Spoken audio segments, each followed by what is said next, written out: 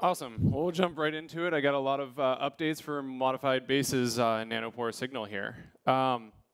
So quick overview, we're going to have an intro of mods in Nanopore signal, a couple of the data types that we use internally and how we generate these modified base models. So I'll go through those different data types, the production models, and then sort of what's next with all context modified and more exotic modified bases, and an update to Remora that we just pushed yesterday. All right, so quick introduction. I don't want to spend too much time here, but Nanopore, as most of you in this room know, allows the identification of methylation from the standard data. There's no additional steps required. The data is in your signal. It's just a matter of getting it out accurately, which is what I'll go through in this talk. And you get all the other benefits of Nanopore sequencing, unlimited length and phasing, which is really useful in methylation. I won't go into. We'll go, the applications talk in the next session is actually going to go into some of that, which will be really nice to see. Importantly, Nanopore doesn't, as I said, require any additional treatment. Traditionally, we've looked at 5MC and 5HMC but bisulfite, and that's really harmful to the DNA, and any of your errors that you get are actually at the enzymatic step, so they can't be corrected. In Nanopore signaling, you just pass your native data in, and base calls come out with the modified bases attached to them. There's nothing extra that has to be done, so it's a huge advantage there. So quickly, the algorithms that we developed and released about a year ago is this Remora algorithm. So Remora, also called the suckerfish, latches on to larger aquatic creatures. They have different roles in cleaning and protecting, and very little drag feeds off the host. Similarly, the Remora algorithm latches on to the Nanopore base caller. It has different tasks of calling modified and base calls, and it doesn't add very much time. And as Mike went into, it has gotten a lot better recently. So how does Remora actually work internally? So at the top here, you see a full read of signal, and we pick out little bits of signal around motifs of interest. So for our main models right now, this is the CG motif. So you grab the bit of signal, and then the move table and the base calls that come from the base caller. So you're taking these outputs from the base caller and passing these through a neural network to make predictions of a modified base or not. All right, so real quick, I want to go over the modified base types that we use.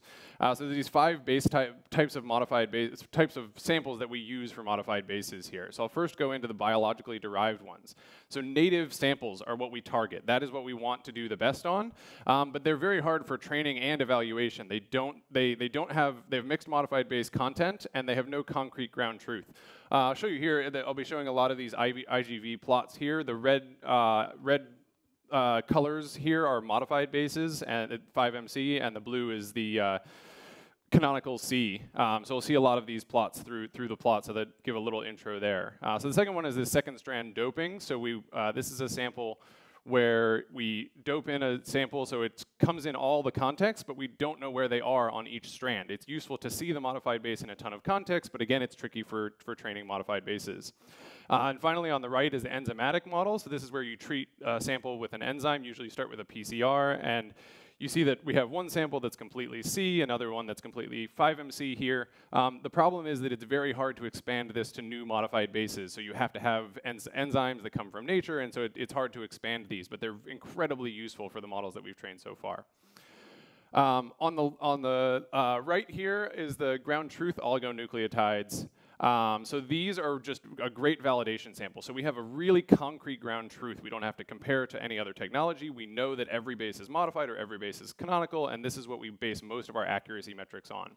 On the right here is our primary all-context training sample. So you're seeing an IGV sample showing the canonical base content here, where we print these bases with random bases with a fixed position in the center there. You can see call to C, where we put a modified base or a canonical, and these are really great because we can get all contexts into training, but we don't know the sequence of each strand, so we use the duplex methods to get that. Go into a bit of that in a minute. All right, so this is a really exciting result that we've just released, the 5MC plus 5HMC model in CG contexts. And this is really in the top corner. This is sort of 3 views of the accuracy of 5MC and 5HMC here. On the top right is the per read per site accuracy. So this is not aggregated across reads. This is one site in one read. This is the accuracy of the calls that you get. And this is in CG context. And so on the bottom here is an IGV plot. We've shown the HMC strands. So every one of those sites shown there should be an HMC, and you can see the per read calls in orange there. really good accuracy. Same for 5-HMC printed strands and canonical strands. You can see that if you look at the IGV plots, we're really getting amazing accuracy with this model. Sort of shown in a similar way with the distribution across these different sites, what your Q accuracy is for the 3 different sort of printed strands there. As I said, it's really impressive accuracy that we're really excited about this model. And it even works quite well, so that strand on the last slide you could see was 4 modified bases spread out.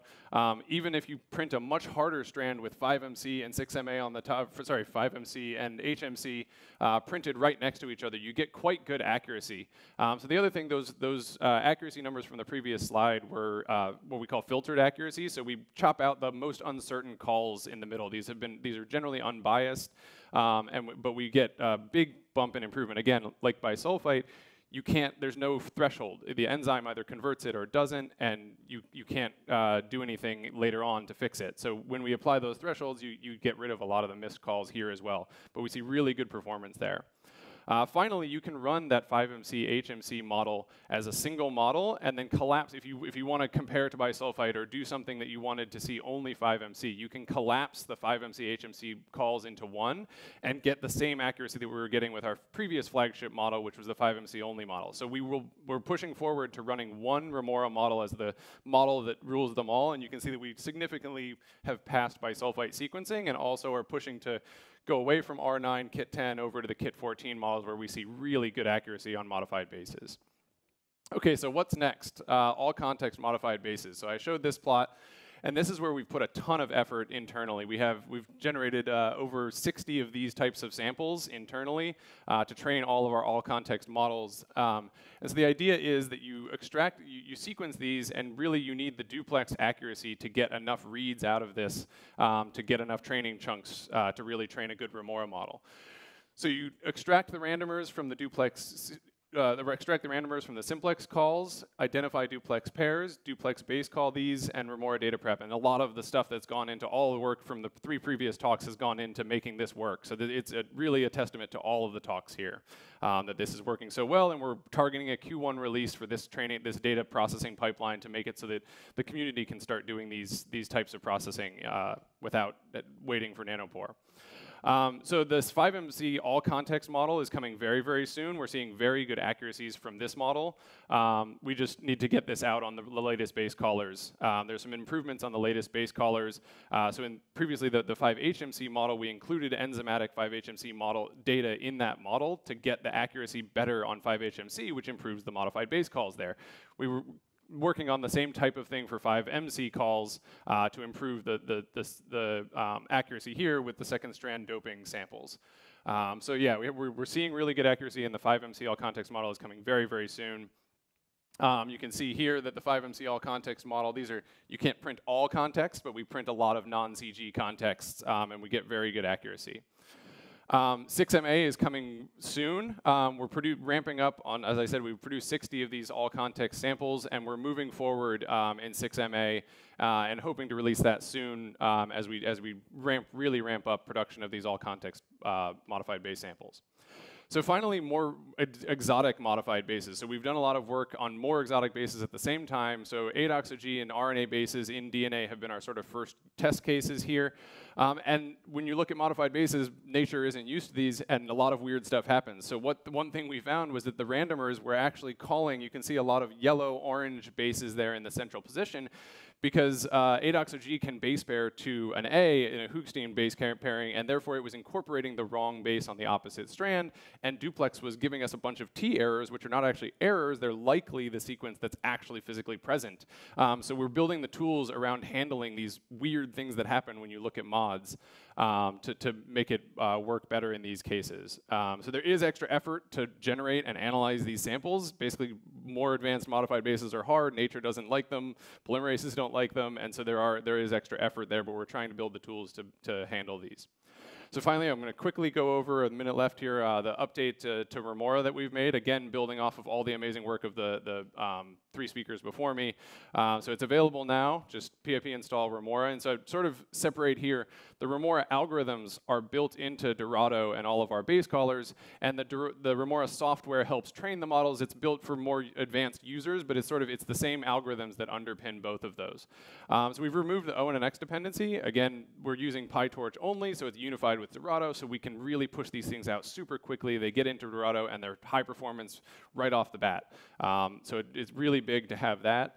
Automatic model download just makes things easier, and the modified base tags from the standard format makes things so much easier. And we have inference and validation tools that work directly from those modbam formats, and also a simplified API and command line interface. So I'll go into that real quick here. Is that training a model really starts from the pod 5 signal and the base calls.